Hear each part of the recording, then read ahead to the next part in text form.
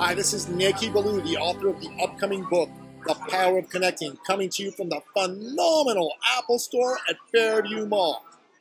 You know, I got a lot of people who come up to me and ask me, what's a better way of connecting, through social media or live and in person? Great question. Well, the answer to it, the short answer is, it depends.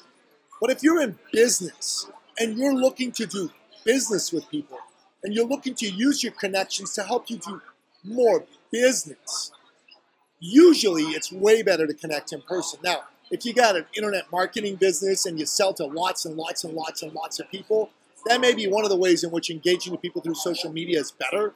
But if you're selling big ticket items and small ones, small amounts of them, I should say, then doing it in person is the only way to go. And frankly, it's the best way to truly connect, to truly feel the connection and the power of it with you and another human being.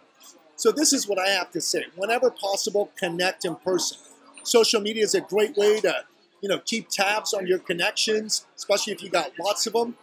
But it's way better for you to connect with someone in person and use the power of that face-to-face interaction to really deepen that connection. Because if you can deepen that connection and you can come from a spirit of giving to the person you're connecting with, man, you're golden.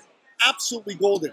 You're going to do super well in terms of having that connection turn into a beneficial connection.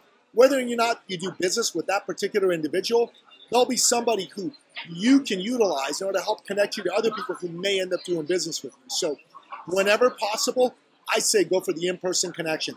That doesn't mean avoid social media. Not at all. But when you can, go for in-person versus social media. Thanks very much for watching. Have a fantastic day.